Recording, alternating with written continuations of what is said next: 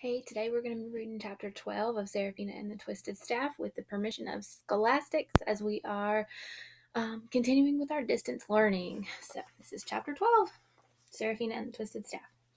Serafina flew down the stairway, barely touching every fifth step. 1 flight, 2 flights, 3 flights down, hitting the main floor. She dashed past the startled footman at the butler's pantry door, then headed down the narrow passage through another door across the breakfast room, then another corridor, and finally stopped, took a breath, and stepped calmly into the winter garden.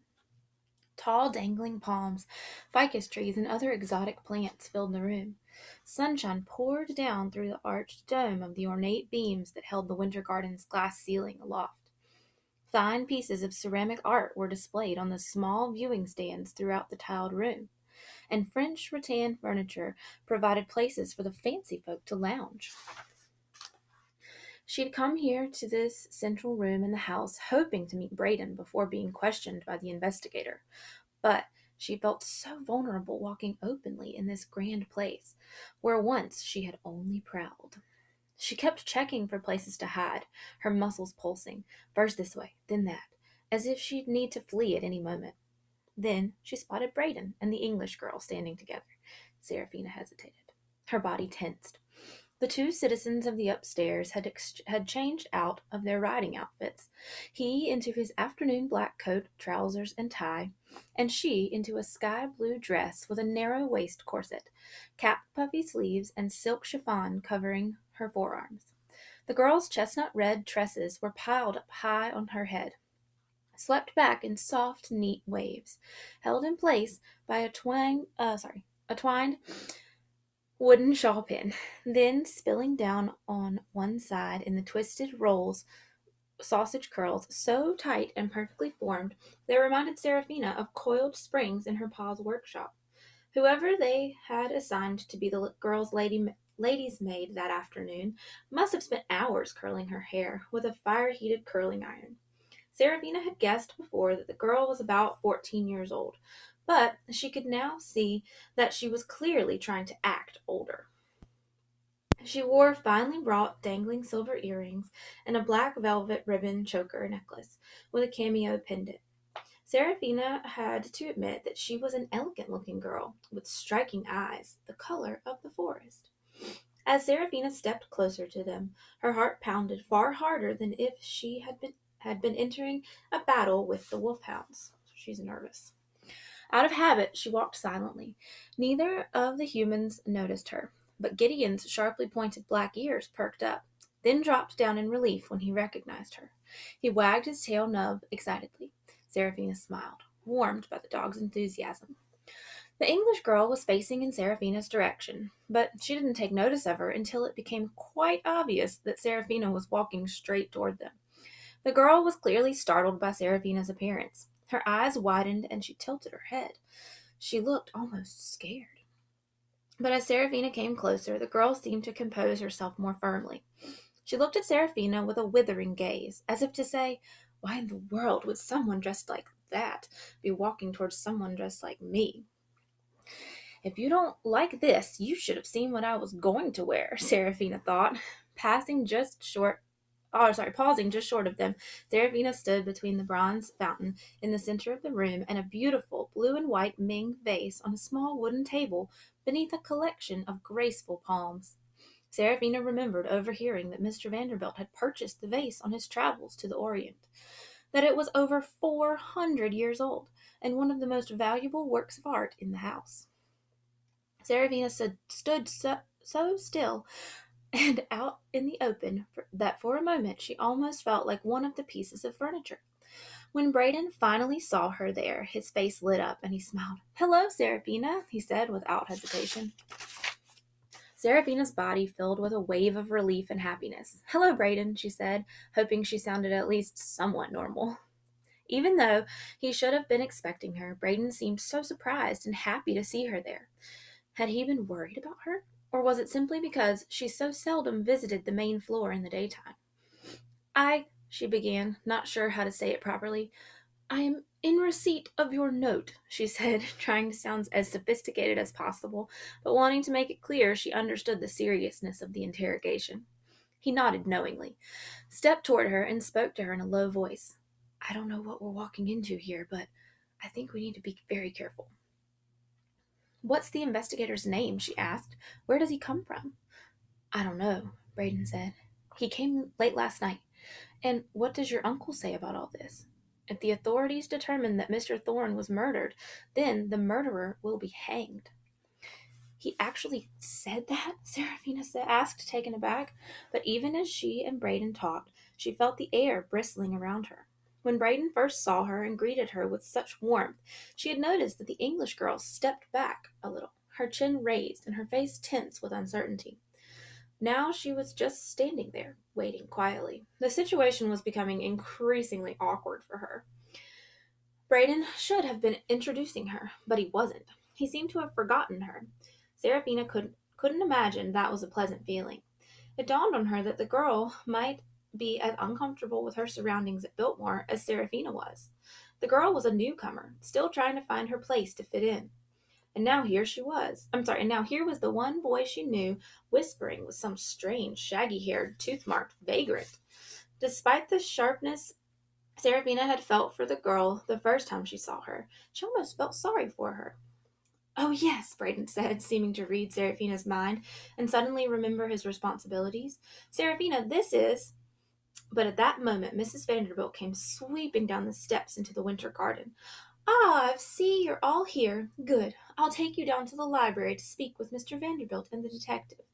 The lady of the house wore a handsome afternoon dress, and she was putting on a good front, but Serafina could see she did indeed look a bit peaked. Her cheeks were pale, but her brow was flushed. She seemed to be trying to soldier on through her day with a positive attitude, despite her poor health. Serafina, before we go down, I would like you to meet someone, Mrs. Vanderbilt said, bringing her with a soft gesture of her hand toward the English girl. I would like to present Lady Rowena Fox Pemberton, who is visiting us from very far away. I hope the two of you can become good friends during her time here at Biltmore. We must do all we can to make her feel as if Biltmore is her home. I'm glad to meet you, miss, Serafina said politely to the girl. My lady, Lady Rowena said as she looked at Serafina up and down in surprise. Excuse me? Serafina asked, genuinely confused. You're to address me not as miss, but as my lady, Lady Rowena corrected Serafina in her formal English accent. I see, Serafina said. Is that how they do it in England? And will you be addressing me as my lady also, then? Of course not, the girl said in astonishment as color rose to her cheeks. All right, Mrs. Vanderbilt said, reaching out and touching each of the girls with an open hand in an attempt to smooth over the situation. I'm sure we'll get the English-American relations sorted out. But as Mrs. Vanderbilt reached gently toward her, Serafina reflexively stepped back and felt the brush of a tall, dangling palm frond against her cheek. The palm leaf seemed to actually move of its own accord and get tangled in her hair. Startled, Serafina reached up, spun quickly to brush it away, thinking that it must be a tree snake or something, for that was exactly how it felt. She snapped around so fast that she bumped into the furniture behind her. Oh, do be careful there, Serafina, Mrs. Vanderbilt cried out in panicked dismay, reaching towards the thing behind Serafina. That was when Serafina realized that her sudden movement had bumped the small wooden stand that held the Ming vase. The vase tipped off the stand and fell. Serafina watched in horror as the priceless piece of art plummeted towards the hard tiled floor. She tried to reach for it, but she was too late. It hit the floor and crashed and shattered into 1,000 pieces. The sight of the exploding porcelain took Serafina's breath away. The sound of it echoing through the house churned a sickness in her stomach. Everyone stared at the shattered vase in shock and then looked at her. Serafina's cheeks burned with heat, and her eyes filled with tears. I'm so sorry, Mrs. Vanderbilt, she said, moving toward her. I didn't mean to do that. I'm so sorry. Maybe we can glue it, Braden said, dropping to his knees and trying to pick up the shards, as Lady Rowena Fox Pemberton stared balefully at Serafina and shook her head as if to say, I knew you didn't belong in the house. George is going to be heartbroken, Mrs. Vanderbilt muttered to herself, her hand over her mouth as she stared in stunned disbelief at the broken pieces on the floor. It was one of his favorites. I'm so sorry, Serafina said again, her heart filled with an aching, shameful pain. I don't know what happened. The plant attacked me. But even as the words slipped out of her mouth, she knew how immature they sounded. Lady Rowena just stared at her, taking it all in, too smart and well poised to actually smile, but seeming to be on the edge of it. Serafina looked around her at the plants and the other objects in the room. She didn't understand it.